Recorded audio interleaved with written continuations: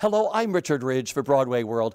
One of New York's biggest hits, The Play That Goes Wrong, is back, up and running with audiences laughing all over again here at New World Stages. And I'm with two of the show's creators. Hi, I'm Henry Lewis. And that's Henry Lewis. And we're here to chat about the show.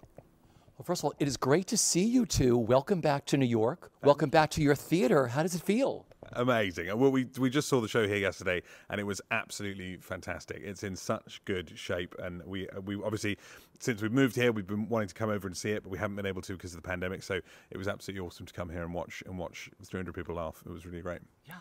Well, he's taken all the good things to say there, but no, it's excellent to be in New York. I've missed it so much, and this theatre is brilliant for this show because there's that little bit more intimacy. So all the kind of big slapstick moments, they feel even more real, I think, than at the Lyceum, and it just it really works for the show, this venue, and the cast are brilliant, and we've just had a great time so far. Yeah, because I spent a lot of time with you two when you opened here in 2017. I think it was April 2nd. Yes. When you had your opening night. What do you remember? How magical was opening night here on Broadway for you? Oh, it was incredible. Yeah, really, really amazing. I mean, obviously we'd done this show for a long time, and it had started in a really, really small way, you know, in a 60-seat pub theatre in London. So yeah, to bring it all the way to kind of Broadway and open on Broadway was very, very special indeed. What do you remember about opening night on Broadway? Opening night, I remember, like, post-show, we went to the party, and we were in a cab on the way there, and there was a huge traffic jam. And we got a phone call being like, where are you all? Where are you all? Everyone is waiting for the cast. And we were like, well, we were stuck in traffic. And we worked out we were just under a mile away. So the decision was reached that we ran to the party. We got out of the cab and we sprinted there. So if you look at the videos back where we're being interviewed, a lot of us are kind of like, and that's why, because we ran to press night. So that's what I remember. I was like, are they prima donnas? They were like, no, they're stuck in a cab. Exactly. That's usually the way. I mean, I love being on the set here at New World Stages. This is beautiful. I mean, it was much bigger, a little bigger at the Lyceum, but it's like, you're right. The audience is right with you here, right? Yeah, totally. I mean, I think it's sort of a bit more like it was kind of back at the Old Red Lion, the pub theatre we did it in London, where you're seeing kind of big slapstick comedy, but really, really close up, which I think is really, really exciting. And, you know, when stuff malfunctions with the set, you really feel like it's right on top of you. So it's got that extra bit of jeopardy in there, which is nice. Yeah. How does it feel for you to be on this set here? It's really hard to explain because it kind of feels really surreal, particularly after the period of time that we've all just been through. Where we've not gone out of our houses, let alone into different countries. But then also just feels like being home. So a mixture. Have you been able to put the past 2 years or so into any kind of perspective? I'm going to start with you this time. Oh, God. You asked him, how does it feel to be on the set? You asked me, what's my thoughts on the pandemic? Well, obviously a really horrible time, really, really difficult. And it's been amazing. I think the one thing that has kind of kept me hopeful is seeing how many people in the industry have worked so tirelessly behind the scenes to make sure that we can come back and that we're all able to do stuff like this. And but I haven't really got a kind of overall takeaway from it, other than I'm just so glad that we're slowly coming out of it. Beautiful. Yeah, I mean, same here. I think that it's all. I think we've always said that these shows are kind of. I think really, really important for people to laugh and stuff. And I think that that's more true now than ever, right? I think it's really important to be able to come and forget about what's going on outside, forget about kind of the pandemic and stuff, and come and just kind of laugh. And I think a lot of people have found that that's kind of been quite therapeutic. We did actually a sort of series of live stream shows back in the UK, which people watched all around the world, actually. So lots of people from America, and it was really, really nice to be able to bring a bit of laughter into people's sort of houses and do something that was kind of a bit like a kind of online community, I guess, show with people tuning in, and we took suggestions from the audience, all kind of improv stuff. And that was really nice to kind of bring people together at a time when it was just really impossible to bring people together. So that's kind of been our mission at Mischief while it's been going on. But no, certainly a really tough time, and I really hope that that theatre starts to rebuild itself here and all around the world. There's a really different sensation, I think, at the moment watching the show. So we've just been out to Chicago to see Play That Goes Wrong, and out in Canada as well, watching one of our other shows, Peter Pan Goes Wrong. And the laughter in some way feels different. It feels like there's more of a sense of catharsis going on, but it's just so important that people come together. And I don't know, particularly, like, I just think some people just really deserve it, like health workers, all that kind of stuff. Like, it's so nice to be able to just give people an hour or two of joy. And I think actually, like, you know, our work is profoundly silly, right? And funny, hopefully, but it's silly stuff. And actually, coming out of the last 2 years, there's actually there's something deeper now to this work, just because I think the human spirit really calls out and cries out to be together and to be able to laugh like that. So it's been really wonderful to be able to sit amongst audiences in different places and experience that. Because I have friends who have seen this show numerous times, and this was the one show they were waiting for the most to come back in New York. They've been twice already, and they just sat here and had the time of their life, just laughing, being with people again, and watching what you created. So I want to take you back to the beginning. I mean, you guys went to school together, you lived together. I mean, you wrote this piece at home. I mean, is there a favorite memory for each of you when you were writing the play that comes to mind? Well, yeah, I mean, I think that we wrote it, we were living in a really, really sort of small flat in London when we wrote it. And the memory I have that I always think of, small is generous, very small. But the memory I always have was quite weird. There were these two people doing a documentary about us at the time. Which was never aired, but they were making a documentary, and we said, okay, well, we were very flattered that people wanted to make a documentary about us, and we thought, okay, well, why don't you come and film us writing? And they came to our house and they filmed a writing session or two. This is such a weird memory. This is a weird memory, but I've not talked about this much. This is your favourite memory. It's not my favourite memory, but it's a good memory, I think.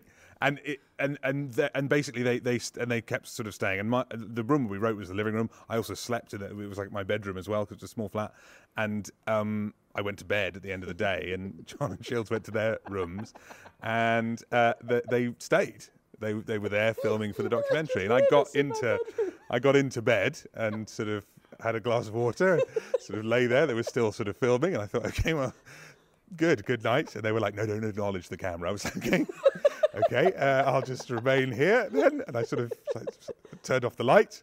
They still stayed, and it was so bizarre. And I closed my eyes, and then I woke up and they weren't there. So they did leave at some point. But it was in my room, like lying there, and I just said, after a while, being like, I'd really like to go to sleep now. That was a very strange memory from the writing after one of the writing sessions of Play That Goes Wrong. At least they left. They did. Did they come back the next day? They did come back the next day. Yeah, they were with us for a few months. Yeah. Favorite memory for you? Favourite memory? Probably just the fact that we were all working different jobs. So a lot of the show was written because Henry and Henry were working in bars. So we'd all kind of arrive back at the flat quite late. So the show was written, you know, in the wee small hours quite often. And I suppose I just remember just really, really looking forward to getting home and doing that. And I just remember laughing a lot. I remember there's a bit in the show where there's a musical spike. And the joke is basically it goes on for longer than the actors would have desired. And I remember just us doing that in our flat, having this really dramatic music on and just trying to perform that moment to each other. And just laughing. And as well, I remember the rehearsal of it. The rehearsal was done in this little old abandoned railway arch. And I remember all the guys, you know, all of us coming together, coming up with stuff and kind of building the show together. And yeah, just look back on it as just being a really wonderful kind of innocent time as well, you know? Yeah, we first rehearsed the show in the railway arch, and we did the final the bit. The door got stuck. The door got stuck. We got locked out. There was also a flood. Yeah, there were so many things wrong with that rehearsal space. But we also we did the moment where the scenery falls down, and then we sat down with all the scenery falling down to do some notes, and then the actual wall of the rehearsal room fell down. And that was quite a good kind of acting exercise for everyone, because everyone was like, remember that reaction that you had, that utter fear and the stillness, and all of that was kind of we then used for the show. Yeah. It's been playing in the UK since I think 2012. Broadway, tours to the UK, tours to the United States. Gorgeous set. What were those early pub days like? What were those performances like? What kind of set did you have? We all built it. We built it ourselves. Yeah. It was a £300 set that we put together. It was the three flats. I mean, this side, this half of it basically. £300, like 300 pounds, like sterling, not like the weight. In weight, I don't know what it weighed, but it was lighter than this one. And yeah, it was amazing. I mean, it was very, very basic. You know, it was all we put the whole production together kind of ourselves. So we did everything from building the scenery to sort of sorting out the costumes to writing it to performing in it. doing the tech, all that I stuff. think it is only fair because there's this thing where we always say we built it together, and I think that's unfair because I played more of a supportive role in the building process. I did a lot of like, that's great, everyone. My building skills are they're not good. I'm not a carpenter. I did a bit of painting. I can paint. I can route. Do you remember? I can we route. discovered What that. is routing? Routing is so how these bits, like the beveling. Here, Oh, yeah, okay. To make that shape, you have to use a router. So I can route. You did that in the pub? I did the routing, but the rest of the set was built by everyone else in the team. Yeah. I know. So I believe there were two chaises on Broadway, right? That's correct. How do you say it? Shays. Chaise, okay. There were two of them, right? What did you have at the pub? Barely one. I think there was one chaise long at the pub, and that was why it was a chaise long, because that was all we had. Had it have been an armchair, I guess probably it would have been an armchair. It was from a production of The Importance of Being Earnest. The cast were just like, we don't want that. It's horrible. And it had just been left in the basement of the pub with all the beer barrels and stuff. And we took that upstairs. We'll write that into the show, right? Exactly, yeah, exactly. It was completely kind of battered. We were the second show when we first did it at the pub. We were on after a show that finished with the final moment of the main show. Was it like a rice drop, like cascading rain, rice falling all over the stage? I don't quite know why that was how they finished the show, but they did. And so before the show we literally had 15 minutes to turn it around, and we were sweeping up all this rice, and we were always slipping on the rice and stuff. So it was. Here's a memory of the show as well that I have is obviously now, like most sets in theatre are obviously stuck to the floor. Well, not stuck, but nailed down, I imagine. Because we were the second show on, we didn't have the luxury of being able to secure the set to the ground. And obviously this set, there's doors slamming, things falling, all kinds of stuff happening. So if you weren't on stage, you would leave, and then we each had a spot with our initials on, and your job was to literally brace the set. And occasionally, the door would be slammed, and the set would move back, and we had these lines, and everyone would go, 1, 2, 3, and we'd inch it forward really slowly, so the audience couldn't see. And it was very important that it was in the right place, because later when I don't know if it's a spoiler, but later there's a thing that happens with the set, which means if the set hadn't been edged into the right place, then there would have been an injury. So we were always creeping, making sure everything was on its marks. Yeah, we had. I think the second run we did at the Old Red Lion, we sawed some brackets and improved it slightly. But yeah, The physical comedy in the show was amazing. How did you guys keep your bodies in shape during the show when you did it here in New York and in London? Well, I think there was a bit. I mean, maybe a little bit of trial and error at the beginning, but I think we sort of soon became aware that in order to be able to do the show for a long period of time, we had to make sure that obviously we weren't doing anything kind of unsafe, and so it was all it's all about trying to make sure we find ways of doing things where it looks really dangerous, but actually it is safe, and we know exactly. But lots of precision is required in order to make it safe. People have got to be, as you're saying, with the set, everything had to be on its mark. Everyone has to be in exactly the right place. We talk a bit more about that as well when we look at the Shield here. Yeah. Okay, is there a performance where something really went wrong that wasn't supposed to go wrong? I've got a story. So it's worth saying that when we're talking about the show being on in the pub theatre, this is a decade ago this Christmas. So since there's an army of health and safety officers that are part of the show, and so none of this is kind of part of this production. But the pub theatre was incredibly small, and once you were in, there was no real way out. So the show started, and there's a bit where the dialogue starts to loop, and it goes round and round and round. And it's really important that in that bit, the kind of comedic tension is being built. And I could see as we were going round, there was this guy who was just shifting and moving. And I was like, what's he doing? What's he doing? And in the end, he just got up, walked across the set, literally as we were performing, walked across the set, walked off somewhere, and then appeared in the window asking one of the actors where the restroom was, and then walked off, and he was a little bit tipsy, I would say. And then years and years later, I was in a Starbucks, and this guy came up to me, and he was like, "Excuse me," and I was like, Yeah, it was a police officer. "Yes, it was a police officer." So I was like, "Yes, officer," and he was like, "Can I have a word?" And I was like, yes, okay. And I'm quite a nervous guy in general, as this interview probably shows. And I went over to him and I said, what's the problem? And he said, were you in a show called The Play That Goes Wrong? And I was like, I was, yes. And he was like, I owe you a huge apology. It was my birthday. I had too many drinks, and I believe I walked across the stage while you were mid-performance. So that's a weird. Love that. Yeah. Yeah, came full circle with that guy. Something go wrong for you?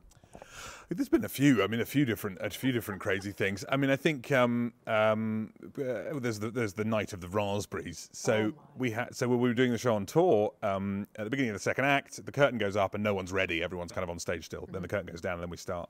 It goes up again, obviously, and then we start. And then, we had one of our understudy ASMs with us, fantastic guy called Chris, and he always was doing a different thing. So sometimes he'd be reading a newspaper, sometimes he'd have a magazine, sometimes he'd have his phone. And one day he thought it would be hilarious, and he had a big box of raspberries, and he was eating the raspberries, and that was the thing. The curtain goes out, eating the raspberries, curtain goes down. But the curtain, in this particular venue, it was the first show in that venue, and the curtain was in a slightly different place. The curtain came down on him. He spilt the raspberries everywhere, right? They threw them in the air as well. Yeah. I just panicked. Panicked, was just away. like, oh, no, ran off.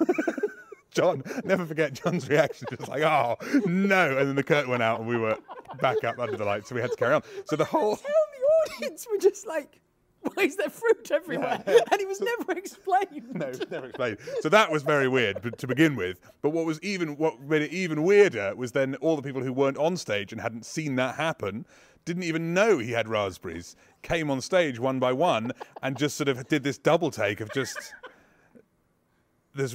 just doing their lines, knowing that there was raspberries everywhere, and just completely confused, and it just got funnier and funnier. It became absolutely ridiculous. There's one bit, obviously, people fall over, people were covered in raspberry juice. It looked like a bloodbath by the end.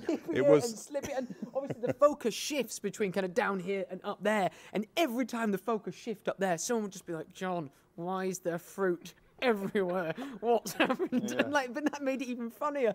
Oh. And at the end of the night, Chris, the understudy, came to me and said, shall I not do the raspberries? I thought maybe not the raspberries. Maybe a fruit that isn't in small pieces. That's rough to clean up raspberries. It gets everywhere. No fruit, period.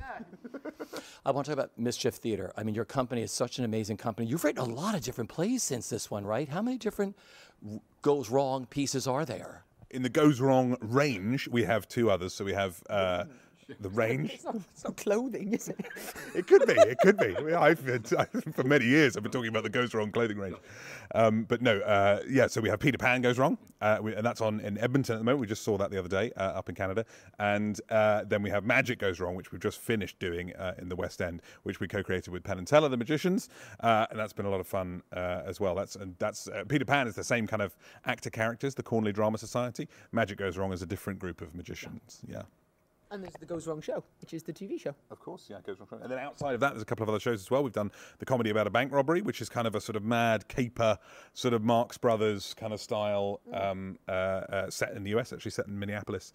So that was good fun. And we also did Grown Ups as well. It's just finished its UK tour. So yeah, lots of different bits and pieces. All started at school, all started in this little flat you lived in, and now look where you guys are. Yeah, I mean it's been a crazy adventure, really. I mean, yeah, we sort of feel so sort of we're just I mean I'm just very lucky. I'm very glad that people enjoy the work. Perfect. Now, are you going to show us how something works in this show? We're going to show you a gang. I love this. Yeah. I was looking forward to this. I'm still scared though. That's why I'm like, oh. And you're going to have a go, right? Oh, of course I'm going to have a go at it. You know it. My worry is I'm not always excellent at timing. I'm sure I'll do it. And if I don't, that'll be funny. 1,300 performances. Well, I didn't do this bit. Oh. So there's a moment in the show where Inspector Carter, or Chris Bean, as Inspector Carter, walks on, and the shield swings down, hits him in the face, and he falls back here. So that's what we're going to do. Now, we've got a mat in for now. Okay. It's normally done without a mat, but we've got a mat there just for Because I didn't go to the Play That Goes Wrong school. Exactly. I didn't go to the circus training school, right? So so do what happens. This is a slapstick, which is where the term slapstick comes from, and this is what we use to make the noises of the hits in the show. Absolutely. Do you want to give it a test? There we go. Nice and loud. Okay, so 5 years of training. I'm going to give a quick demonstration, and Okay. then we'll have you do it, right? So there's a mark here, which is on the floor where you'll stand. Yes. And that makes sure, obviously, you're safe, because this swings down and it comes slightly back into the doorway. Yeah. But as long as you're standing on the red mark, it won't hit you in the face. And then after that, during the actual show, the person comes in and is then pushed back out. But for now, we'll just take it from here. The mat's in place. So when you're ready, thank you.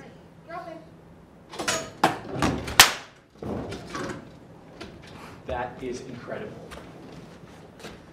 I think I was a little late with the stick, wasn't I? Hey, Maybe a little late. little late. a tad late. How was that? Whoa! There we go. It comes off. Just remember that it does that. That's the key thing that everyone should take away from that. Of course, A yes. souvenir to go with this last stick. Absolutely. Shield. Yeah, yeah. So then Chris takes it off and throws it out through the wall. That's the whole routine. It's so heavy. Take two.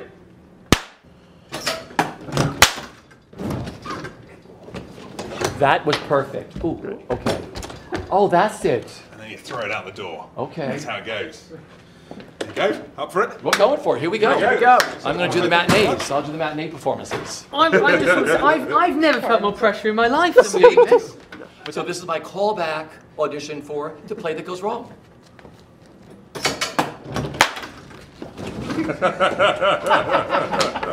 Very good.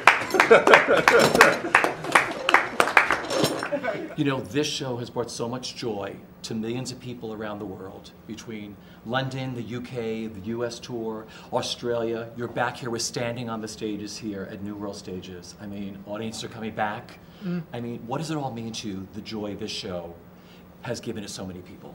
I mean, this is a really hard question to put into words, but like it means so much. Like to be honest, when I was watching it here the other night, I found myself, as well as laughing, I found myf welling up quite a lot. So it means a great deal. It really does. Yeah, absolutely. I mean, it is really amazing, and I think I kind of as I've said, but people really do need to laugh at the moment, and I think to be the kind of ones who are able to kind of provide that through the show that we've made is a real privilege, and I think I'm really glad that the show's back up and running here and starting to open up around the world. It's really special.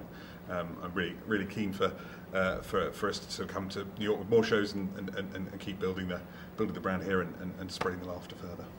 Well, everybody at Broadway World, we fell in love with you back in 2017. We spent a lot of time together, and here we are now in 2022, doing it again. Yeah? With my audition here for The Play That Goes Wrong. How did I do? We'll call you. I think that's good. That's good. Yeah. Yeah. Thanks so much. So good to see you. The best. That was the best.